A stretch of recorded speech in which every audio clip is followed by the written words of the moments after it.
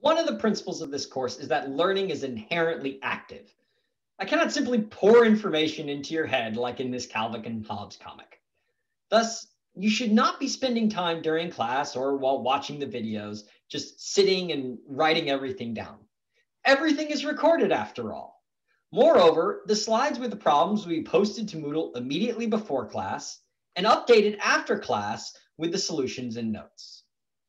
Thus, instead of writing everything down, I would recommend that during class time or while watching the videos, you, one, use ideas to solve the difficult problems that we will encounter during class. These are more akin to what homework problems might have been in other courses and will be the most reflective example of what you will be expected to do on the exams.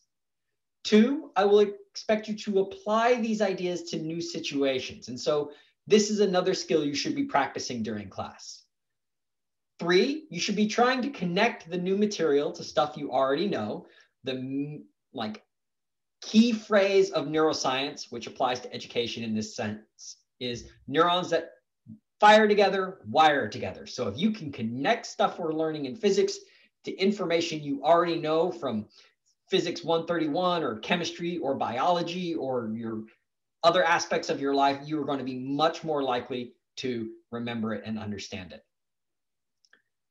Four, when we go through and review problems on which you get stuck, and you will get stuck during class, that's okay, stop and reflect. Make a note of the physics ideas that you did not understand.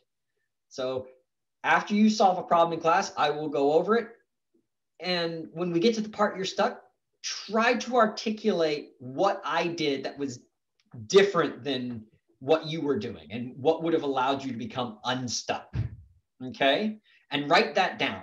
And I'll tell you a hint right now. The answer is never, I forgot such and such formula. And finally, fifth, record and reflect on all of your mistakes. Making mistakes during class is inconsequential, right? Nothing's graded. So don't be afraid to not know. Do, however, write down your mistakes so that you don't make them again.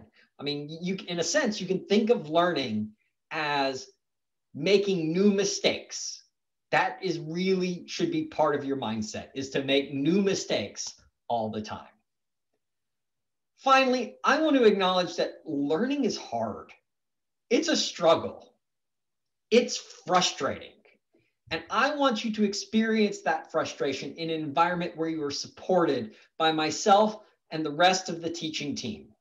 So whether that's during the synchronous class times or on the help forum or during the Zoom help sessions, I want you to be supported in this struggle.